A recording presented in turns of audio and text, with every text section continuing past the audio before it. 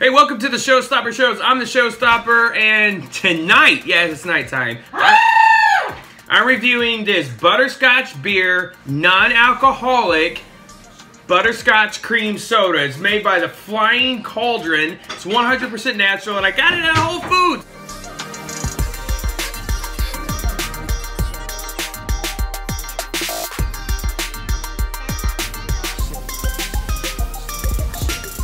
So it's got to be good. It does have 30 grams of sugar in the bottle. It's being made since 1374. So just remember that. If it's been made that for that long, it has to be good, bro, chacho. 1374. So I'm gonna go ahead and test this for you. I'm about to kick the dust up as I raise the glasses for the masses. Remember to eat and drink things that aren't good for you in moderation. The food and drinks last longer, so will you. And that's what we all want in Showstopperville, population, everyone. So, let's go ahead and taste this.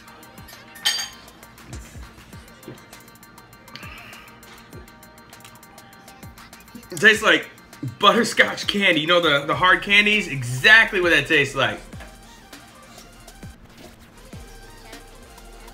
Very sweet.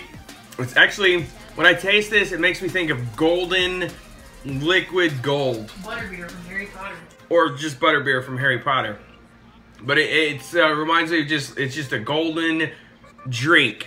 And let me tell you guys, that drink is swell. The drink is happening. It's like they threw a bunch of good stuff into a cauldron and made this magical drink. There's a little rip in the label there. It's definitely a Showstopper sizzle. Will I get this again? I don't know. It looks like it would be good if you mixed it with like some vanilla ice cream or something. Poured it and mixed it and made like a float or something. No, not Macy's Day float, like an ice cream float. Well, that's actually good. It doesn't have a whole lot of carbonation. Like, I could probably drink this whole bottle and not feel the need to expel air quickly. But it actually tastes good. I like it. Oh, wow. Ready on the back. Add a scoop of vanilla ice cream to create our giggle potion. It says that. So, if you're looking for giggle potion because you're not feeling giggly, ice cream, vanilla ice cream, and this drink. Well, I didn't even read that before. I only read the top part since it's 1374. The Flying Cauldron has been making this magical brew. So anyway, the magical brew for you from the Showstopper Shows. So please like this video. Please comment and tell me what you thought about it and this drink. Subscribe to this channel. Click on that subscribe link right there as well.